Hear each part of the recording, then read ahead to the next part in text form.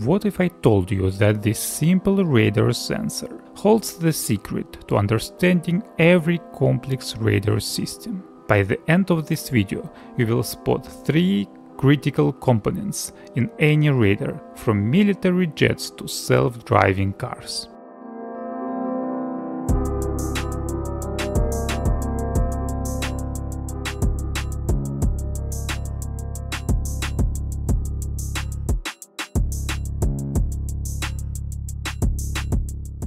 The first component is the radar chip. This specialized chip creates microwaves and captures their echoes, producing raw difference signal that contains both speed and distance information. The technical term for this signal is either mixer output or down-converted signal. In this case, the radar chip includes an integrated microwave mixer that produces this difference signal. The second component is the radar antennas. These special antennas do 2 jobs. First, they send out the radar beam to light up objects with microwave radiation. Then they collect all the echoes that bounce back, like a microphone picking up multiple voices at once. Think of the radar beam like a flashlight. It lights up everything in its path, and the echoes from all objects blend together in the received signal. The radar chip then extracts the difference between transmitted and received signals. And the third component is a digital signal processing chip that analyzes the difference signal from the radar chip to calculate how far objects and how fast they are moving. Let's look one more time. The microwaves from the radar chip are radiated through a transmit antenna and reflect off objects. Then received echoes used to produce a different signal, which is routed to the opposite side of the PCB, amplified and fed into a DSP processor. Using fast Fourier transform, the processor extracts difference and speed values, then outputs the results digitally through a data connector. The flashlight analogy helps us visualize how an invisible radar beam and its reflection might look, but it doesn't explain how speed and distance are measured.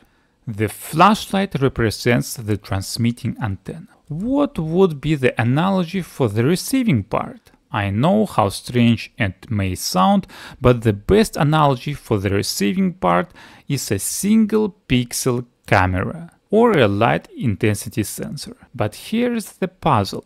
How can we measure the speeds and distance to multiple objects using only a single pixel?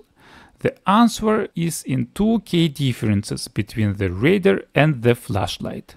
The first key difference is that the radar waves are coherent. We can measure their phase information at every point in space.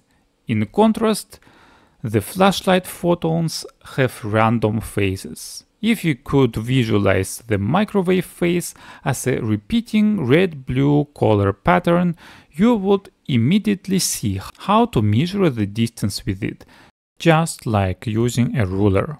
The second key difference is that the radar used a single pure frequency or controlled frequency sweeps, unlike the broad white light spectrum of a flashlight. Because the radar's wavelength is precisely known, phase measurements can be used like a precision ruler to measure speed and distance. Let's visualize the radar beam originating from the antenna's phase center.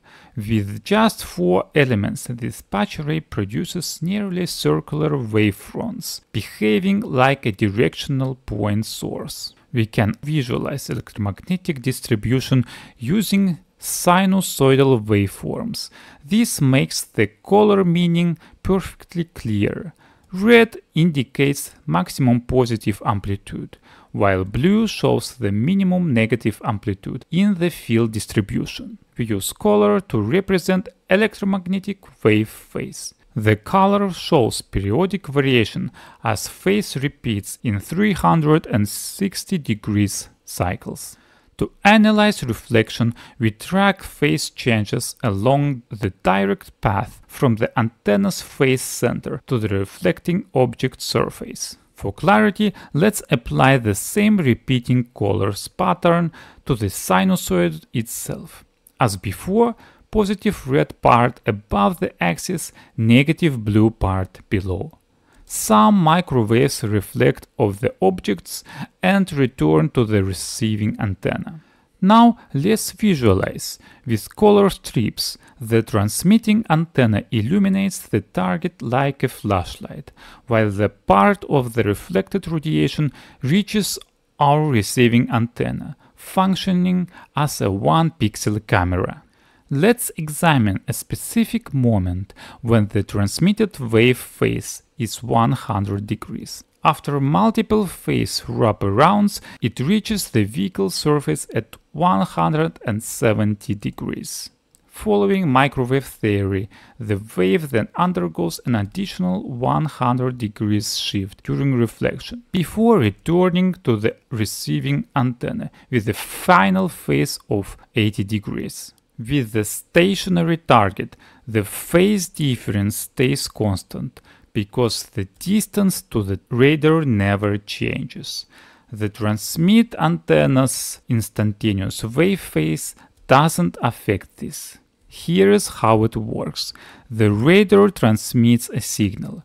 When the target isn't moving, the radar receives a reflected signal at the same frequency, but with constant phase shift. Inside the radar chips, we now have two nearly identical signals, the original transmission and its delayed echo. In reality, the reflected signal is much weaker because of both propagation losses and partial reflection.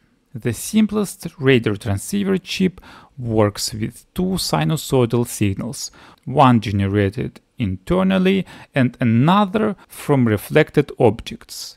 These signals enter a microwave down conversion mixer, an on-chip circuit that converts two high-frequency inputs into a single low-frequency difference output. The mixer needs only a small portion of the transmitted signal. The rest is radiated through the transmitting antenna.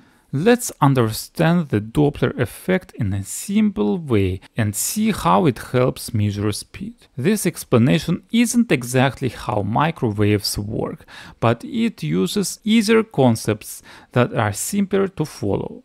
As you remember, there are two signals in the radar, the transmitted signal and the received signal. Now let's see what happens when we combine them. When the two signals are in phase, their combined waveform reaches maximum amplitude, but if the vehicle moves just a little bit, by a quarter wavelength, the signals become perfectly out of phase and cancel each other. Now, if vehicle continues to move, the amplitude variation of the combined waveform will be exactly at the Doppler frequency. It's easy to check using formulas to see if the movement of the vehicle can be converted to the Doppler frequency.